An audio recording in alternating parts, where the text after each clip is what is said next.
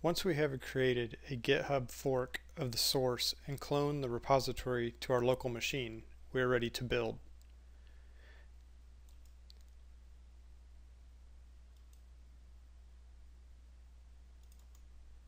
The Java perspective is configured with common views and tools to work with Java source code.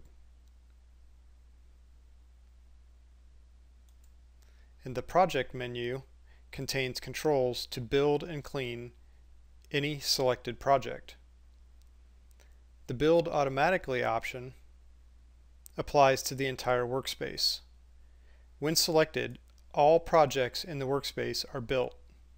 A modification to any project causes a rebuild of the containing project and dependent projects when the modified file is saved. Some users find that they like having the system manage the build state of their projects. Other users prefer the control of managing the builds themselves.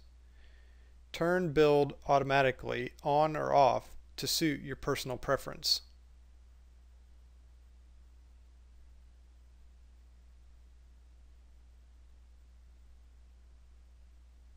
As you see here, with Build Automatically turned on, it's automatically churning through and building the entire workspace.